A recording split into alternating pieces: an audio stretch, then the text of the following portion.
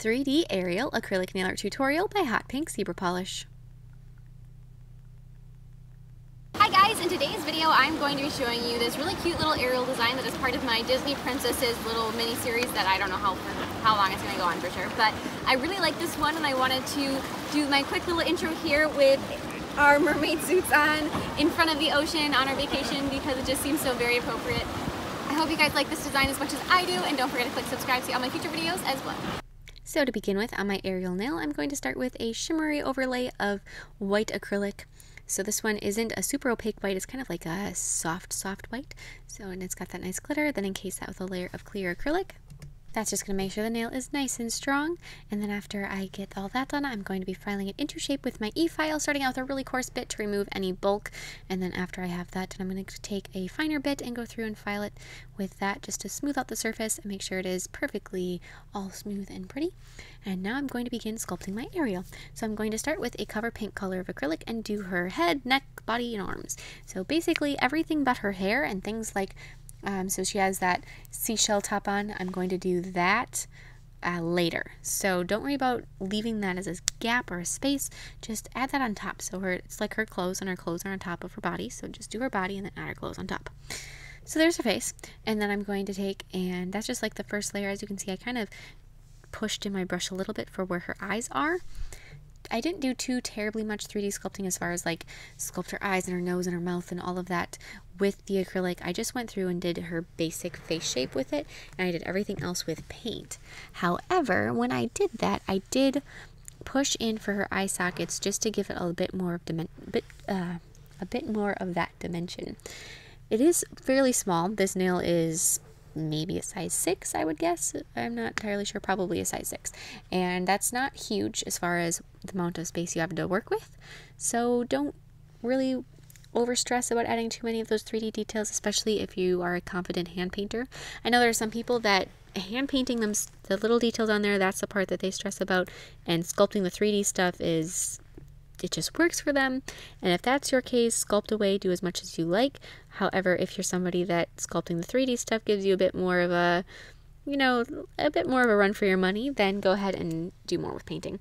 It's all about a balance and finding what works for you, and just because this is a good system for me doesn't mean that that's going to be what works the best for you. So definitely switch up processes a little bit so that you have a better experience. After I have all of that cover paint done, I'm going to go through and I'm going to do all of Ariel's hair. So she has a lot of red hair that's kind of swirling all around her, so I'm going to be adding all of that.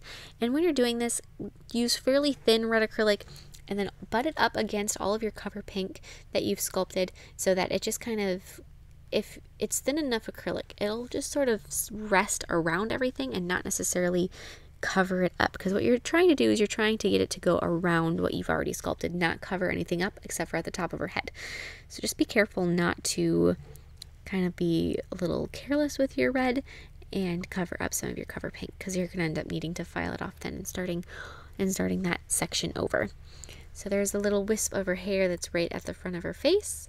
Add that so it kind of wraps around her head a little bit. That would be the great thing about being underwater all the time, is that your hair would just be all flowy and pretty. That being said, whenever I'm in the water, I have my hair braided very tightly, because otherwise my hair is a huge knotted mess otherwise. And even sometimes with the braids, my hair ends up being a huge knotted mess. But then I'm going to be sculpting her little seashell top with purple. And now the rest I will be doing with acrylic paint. So I'm going to take some really bright red acrylic paint and add highlights on her hair. My red acrylic that I was using was a little bit on the medium dark side, so that way you have a nice base layer that you can then highlight. If your red acrylic is really bright, you might want to go through and add low lights with burgundy instead of highlights with a red. So that would be something to keep in mind. Just add those little bright red highlights. See how much more 3D your hair looks? That's the great thing about being able to paint on top of your 3D work, is that the 3D acrylic is as 3D as it gets. I mean, it's however 3D you sculpt it. But sometimes those little details that you add don't necessarily show through until you add some paint on them, because that really just brings everything out. So now I'm going to take I added some lighter purple highlights on her shells, and then I'm going to take some brown, and I'm going to be doing little outlines around Ariel otherwise. So I'm going to outline her chin with brown, do some outlines on her arms and around her chest and her body with brown. Instead of doing black, it seems for her, it just seems so harsh to do black outlines, so I decided to go with something a little bit softer instead. Then I added her nose, and then from her nose I'm going to add her eyes going out from there. Still, I'm using brown here. Her eyes later, I will add some outlines on them with some black. That way, if you do it with the brown first and you make a mistake, it's not nearly as detrimental as if you did it with black, because the brown you can basically just kind of paint over and cover up and nobody's ever going to know it. But with the black, it's a little harder to do that since black is, well, it's a darkest color, so obviously it's going to be harder to cover up. Add her lips and a little bit of white for her teeth in there. Add some more outlines. I also took some red paint at some point and I added a little bit of red hair coming over her shoulder. Fill in her eyes with white, and then I'm going to be adding a little bit of a teal color in her eyes for the iris. Make them really nice and bright blue. And I also did her eyebrows with red. It was more like a dark burgundy red color, but instead of doing it with black, that same thing kind of made them look a little softer. There's her black little lash line on her eyes. Add some little teeny tiny lashes on there, just like that. So if you were to do more with acrylic, instead of doing so much with acrylic paint, I would have done some sculpting on her nose and probably just done the whites of her eyes, for me personally. But same thing, like I said before, you can do whatever you're comfortable with. And then I added black for her pupils and her eyes, a little bit more outlining here and there to make her eyes really pop, a tiny little white highlight in her eyes, some red for her eyebrows, or dark burgundy more so than regular red. I added a little bit of that in her hair to add a highlight or a low light here where I needed it, and then add that little wisp of hair that's coming down over her shoulder. And then I'm going to be applying some gel sealer over the background to make sure that that white is super sparkly, and then some matte top coat over Ariel. And now I'll be doing that scale nail. So I'm going to do a gradient from a really pastel green to a medium green. So I added the pastel green at the cuticle, brushed that down, the brighter green at the tip of the nail, and brushed that up.